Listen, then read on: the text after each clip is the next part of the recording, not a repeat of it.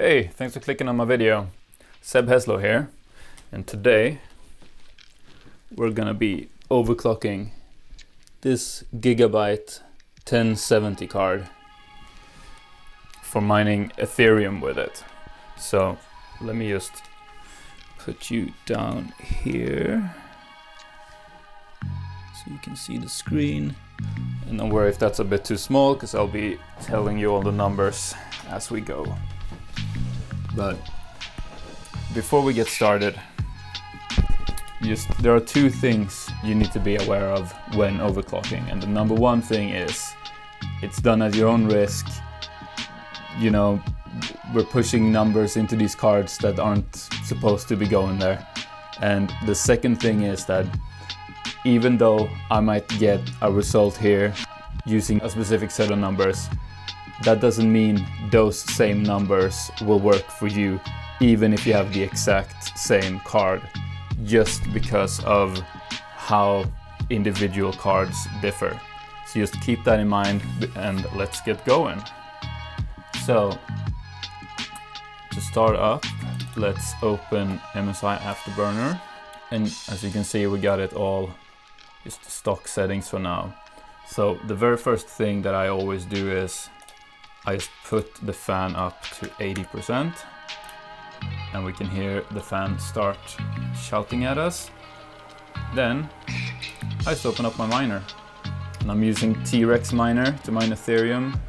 Okay, so right out of the gate with just stock settings, it seems we're getting 26.67-ish mega hash.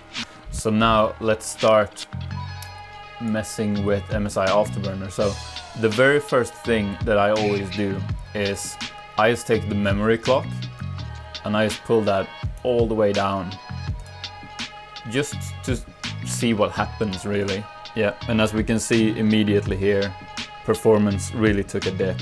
Yeah, so we're down to 23.66 mega hash a second now, and it seems to be declining still. So let's go back to our MSI Afterburner and put our memory clock back to 0.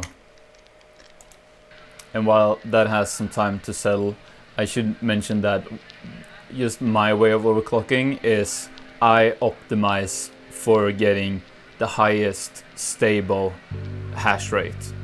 So I don't optimize for sort of energy use, like power usage to hash rate efficiency. I just want the highest stable hash rate that I can get. So that's what we're doing today. We're just trying to push this card to hash as fast as possible while not crashing.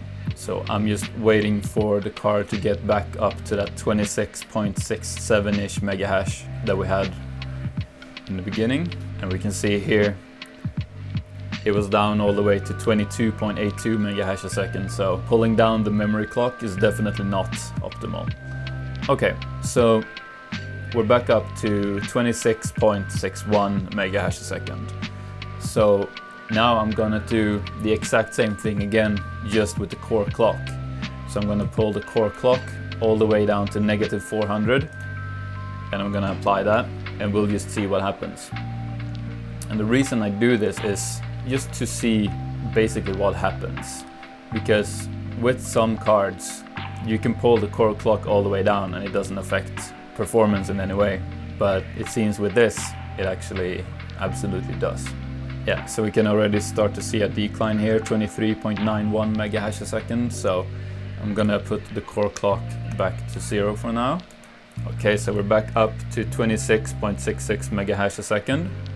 So now we're gonna start increasing things instead. So I'm gonna start from the bottom with our memory clock, and I'm gonna just put in plus 250.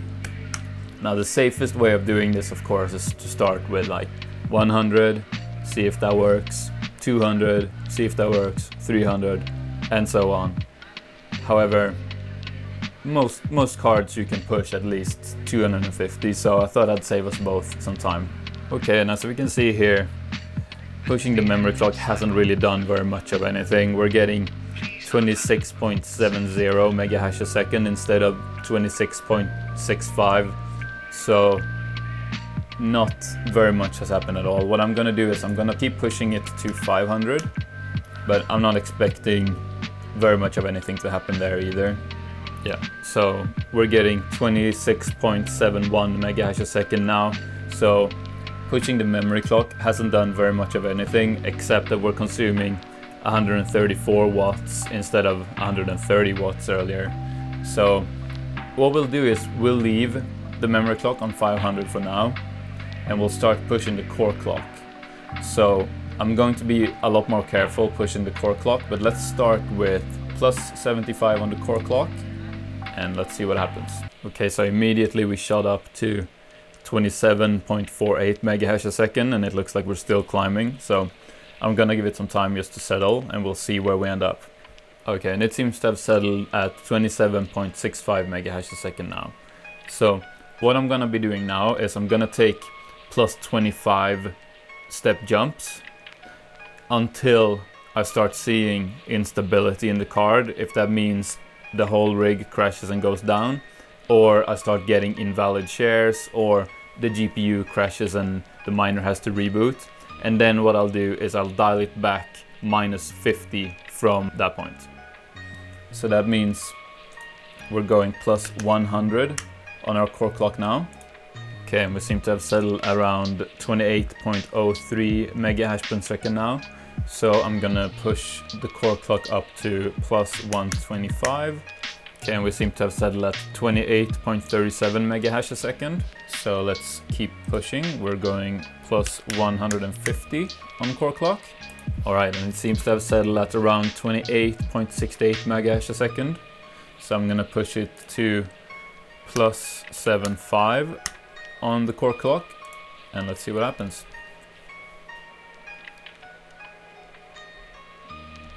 And it seems that it has crashed.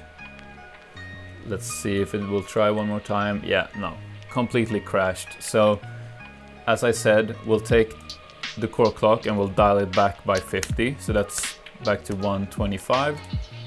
All right, so we're back, and it seems we've settled at around 28.36 megahash a second.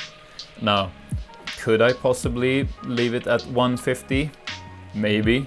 However, I'm not very comfortable being that close to a complete crash, which happened at 175. So I'm going to leave it at 125 for now. And now, remember that memory clock that I just kind of left at plus 500. What I'm gonna do now, I'm gonna put that back to 0. And I'm just gonna see if that does much of anything. If we lose some mega hash, or if we stay steady at around 28.36, and if it reduces the power draw, or if not much happens. Okay, so we can see now what's already happening is we're losing some hash rate here. So we're down to 27.29 megahash a second. However, we are also down to using just 133 watts instead of 141 watts. However, it seems that our kilo hash per watt is roughly the same.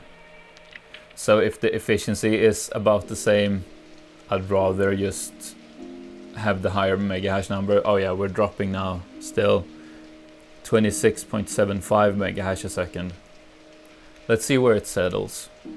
Alright, so it seems to have settled at 26.75 mega hash a second now. So it does seem we were gaining about 1.5 mega hash from the memory clock there. So what I'm gonna do is I'm gonna push that back to 500, and I'm gonna let that settle. And then I'm gonna see if I can push it even a bit further, since it seems that now, after increasing the core clock, the memory clock actually has a bigger impact than we thought originally. Alright, so it seems we've settled back at 28.38 megahash a second. So I'm gonna keep pushing the memory clock now. So let's try 600. See if something happens. And we're back. Sorry, camera stopped recording on me. Yeah, what's happened since is just core clock still at 125. I've pushed the memory clock up to plus 800, and it seems comfortable. It's lying still here at around 28.38 megahash a second. So I don't know, what would max be? Plus 1,000. Let's see if we get a crash at plus 1,000. It seems to still be going strong. However, also basically nothing has happened. It's still at 28.37-ish.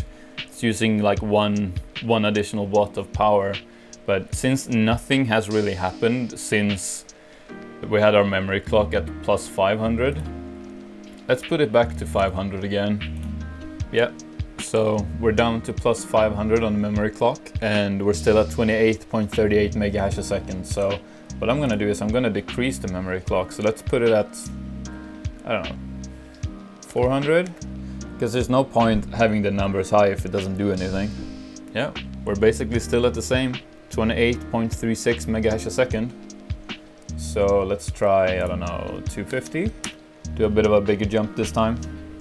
Alright, so it seems we did lose a slight bit of megahash going down to plus 250 on the memory clock. So we're at 28.33 megahash a second now, which, I mean, that was what, 0.03 megahash per second.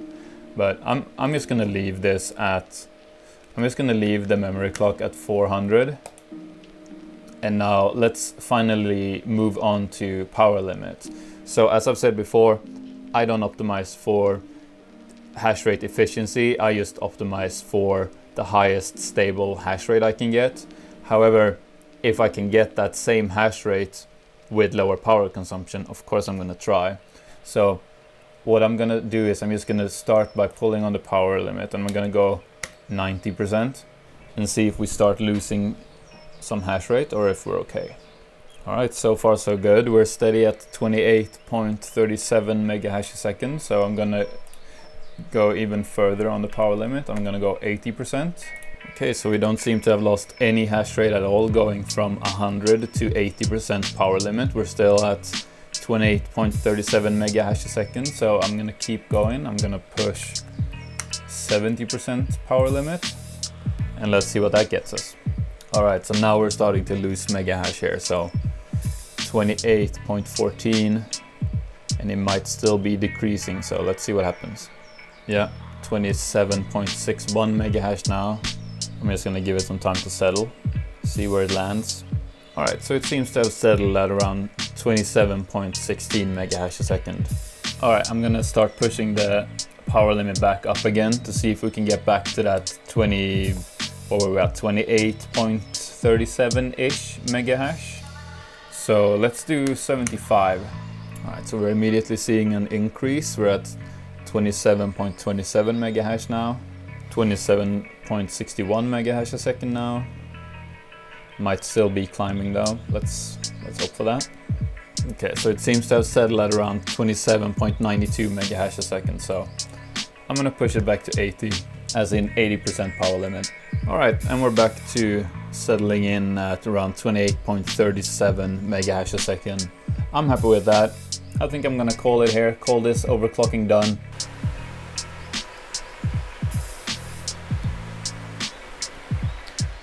Hey, so I was just editing this video and I realized I forgot to mention that, of course, after you've overclocked your card and you're happy with your settings, what you should always do is, you know, just let it run on those settings for, you know, a day, 2 days, a week, and just look for, you know, is it getting the odd rejected share here and there?